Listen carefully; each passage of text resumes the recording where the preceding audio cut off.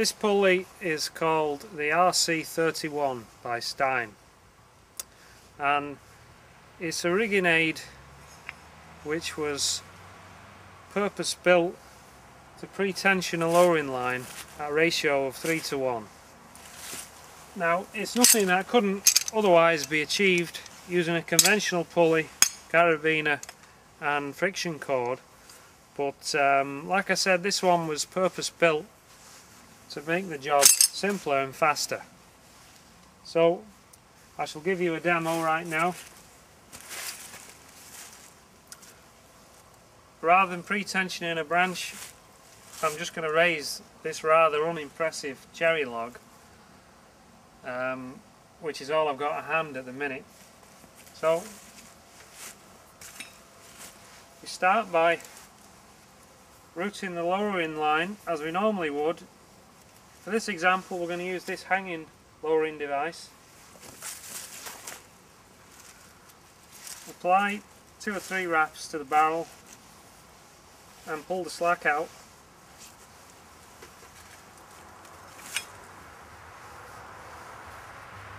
Then we attach a friction cord.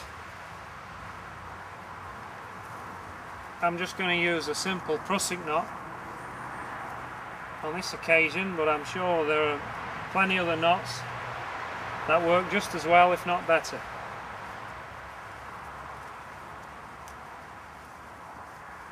So once the prusik knot's in place, we hook the pulley through the spliced eyes and slide the hitch up as far as we can,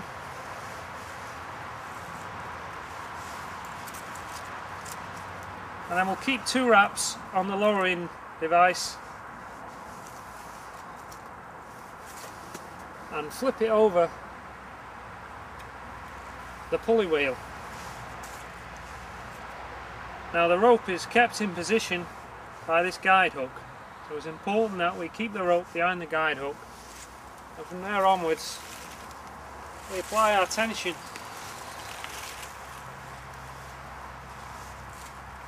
And when you run out of line, just pinch the rope against the guide hook and put a turn on it for security. Then loosen the friction cord and slide it back up as high as you can reach. Take the weight of the rope, push it back off the hook, and away we go again.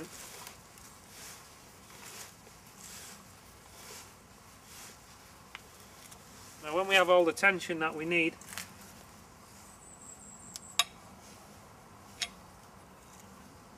remove the rope from the pulley and put several wraps around the barrel and tie it off. Then we can slip out the pulley, remove the friction cord,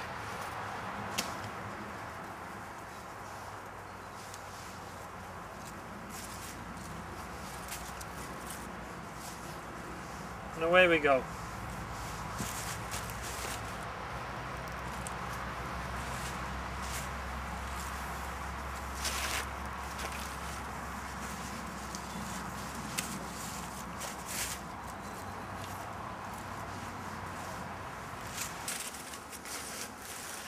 Slightly off topic, but still relevant. You may wonder, is there any other reason to tie the lowering device up at the top as well as the bottom? Well, it is easier to wrap the rope and tension it, absolutely no doubt. But as well as that, it's also possible, even with a couple of wraps still on the barrel, to remove slack from the line as it occurs.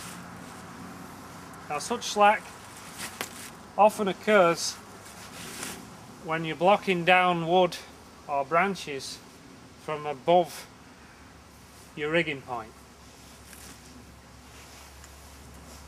But with the device tied off twice, such as this, it is possible to draw out that slack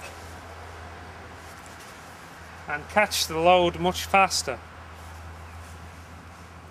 The technique is sometimes referred to as rapid slack removal.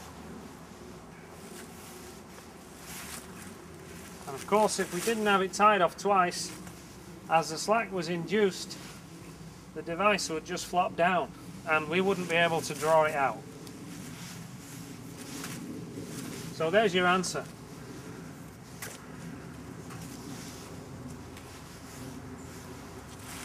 Thanks for watching.